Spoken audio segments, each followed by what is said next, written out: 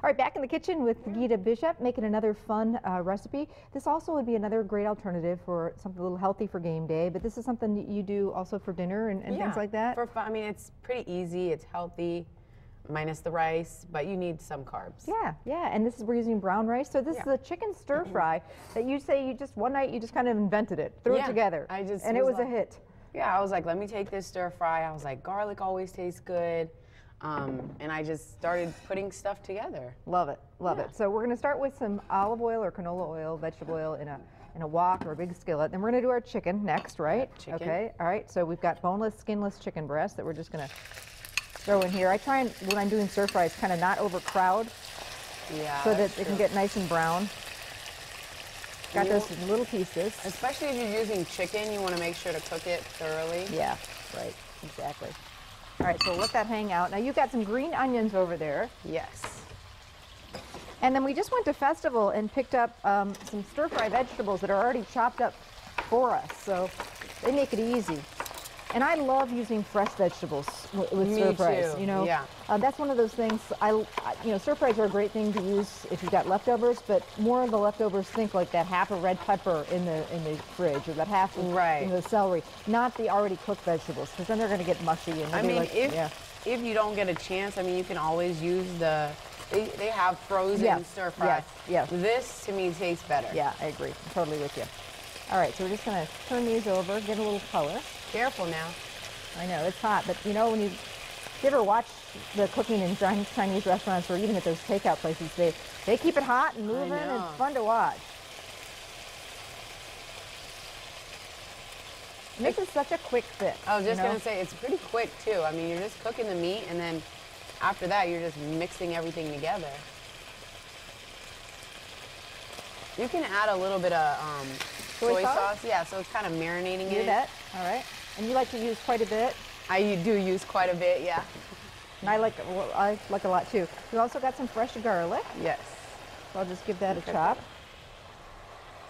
We don't even use one of those gadgets. We just kind of learning more and more. Well, one more dish to wash, so half the garlic gets stuck in those anyway. So you're right. Throw the garlic in there.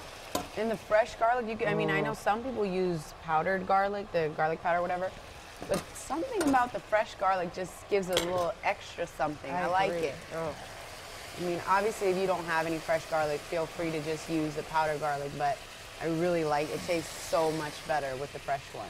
Okay, now we're going to do our vegetables. Should we throw these all in here? Throw them all in there. All right, lots of great vegetables. Onions and peppers, carrots, celery. A little more soy sauce? Yeah, a little more soy sauce. Now, this is kind of one of your secret ingredients. I wouldn't think to put this in here, but you said it really adds some great flavor. Yeah, the vinegar? Yeah. Just a little bit of vinegar. I mean, I use more than a little bit, but then it gets too sour, so you kind of want to be careful with this. Okay, and this is just white distilled vinegar. Yep. Add that little bit of acid. Maybe 1/3 of a cup. Okay. Not too much. And once in a while, if let's say you do put too much vinegar, just go ahead and throw some brown sugar in there. Okay. And it'll offset that. Good tip. I've had to do that before because, like I said, I kind of just made it up. And, you know, the first trial was a little sour. So I just went ahead and threw in some brown sugar. But if you just use the right amount, you'll be fine. Smells delicious. Yeah. And our green onions, we throw those in there? Yes, let's throw those in there. And I think we had three's, you know, plenty. You're kind of just adding some more vegetables in there.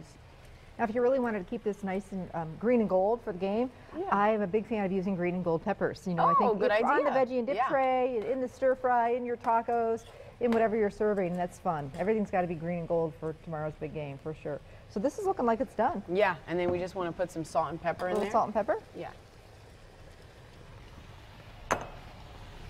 Oh, that smells good. And then let's just put a little bit more soy sauce. And the way I kind of gauge it is the color in there.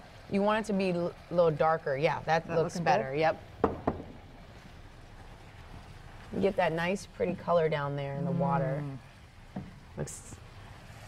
Smells good. Smells really good.